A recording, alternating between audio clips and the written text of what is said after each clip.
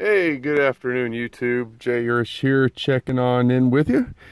So, in the continual saga of the 2006 Dodge Ram 2500 with the Cummins 48 RE transmission, been sitting in the driveway for a month and literally has not moved.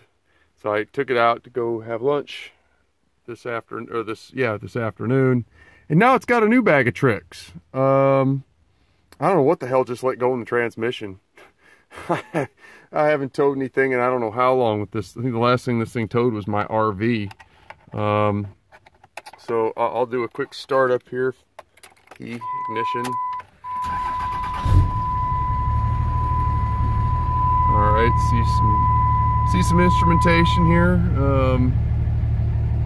That's my rail pressure sitting at about, let's just call it 69, 7,000, somewhere between 65 and 7,000. You can't tell too much, but ignore the actually I need to pull codes.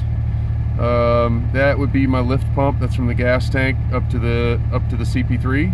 So now, I don't know if you can hear the idling. I'll just be quiet for a minute. When you put it into gear,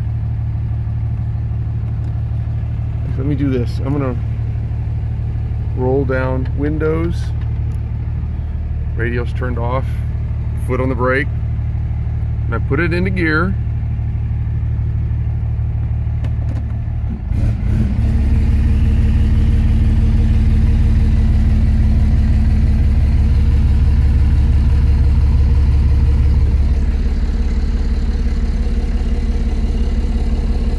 I know you, okay, I'm just gonna get a shot here. I mean, engine lugs all the way down. My EGTs are climbing.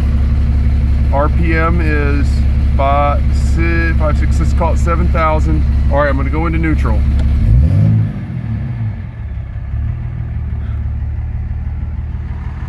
Wow. I mean, it is lugs it down and starts black smoking.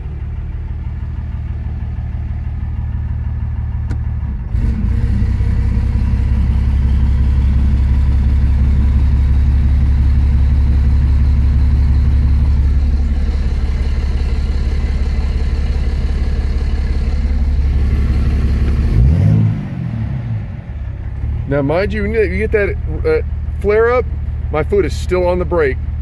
I am not touching the accelerator. So this thing lugs down, starts pumping out black smoke. EGTs start climbing up. Now, I'm not gonna say skyrocket, they go up to about 800. My RPM is still, let's see the big hash, let's call it 500 RPM, 600, 700, so I'm at 700.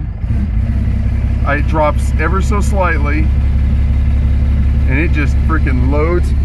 See, foot is still on the brake.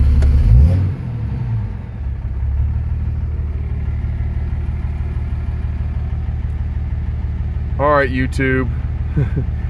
I saw a single post